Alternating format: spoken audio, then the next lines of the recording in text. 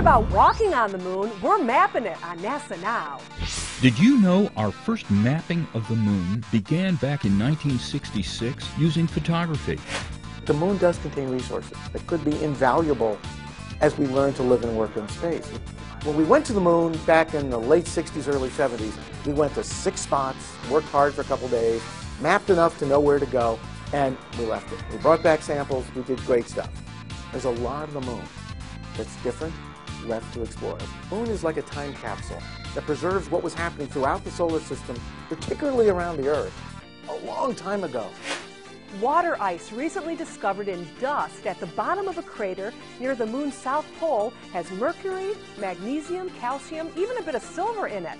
The discovery was made by the Lunar Crater Observation and Sensing Satellite called LCROSS. Hey, be sure to tell your teacher to visit NASA Explorer School's virtual campus.